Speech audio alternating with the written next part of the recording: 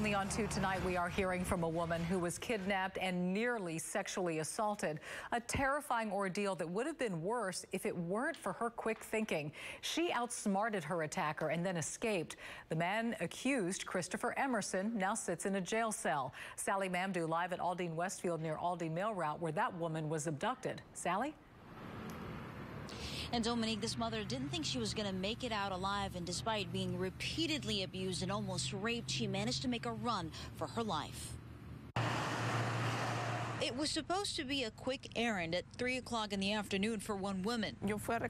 I went to go pick up medicine for my 2-month-old. And as she was leaving the Walgreens on Aldine Westfield in North Houston, that simple quick run to the store would quickly turn into a living nightmare. I got in my SUV and I was closing my door, but then a man started to open my driver's side door. He pulled a knife on me, and that's when I tried my best to shut the door, but I couldn't because he was stronger than me. For the next 2 hours, the woman isn't sure she's going to make it out alive. Then he tied my hands with zip ties. I thought I would never see my kids again. The terrified woman says the man, later identified by authorities as 52-year-old Christopher Emerson, demanded she pull $300 from a nearby ATM. She says Emerson then drove to the bank, a route she says filled with repeated abuse and attempted rape. We took the back roads searching for an ATM, and that's when he told me to take my pants off. I couldn't understand what he was asking, and that's when he punched me twice in the face.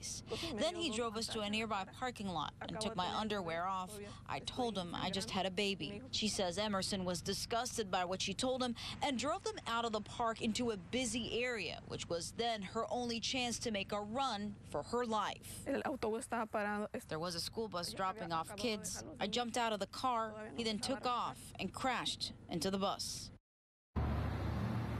Now, Emerson didn't make it far. He was arrested by a deputy constable that just happened to be in the area when this crash happened. Emerson has a lengthy criminal background, but tonight this woman shared her story because she wanted everyone to know that this could happen to anyone and at any time. So the takeaway from all of this is to always be aware of your surroundings. We are live in Northeast Harris County. Sally Mamdou, KPRC, Channel 2 News.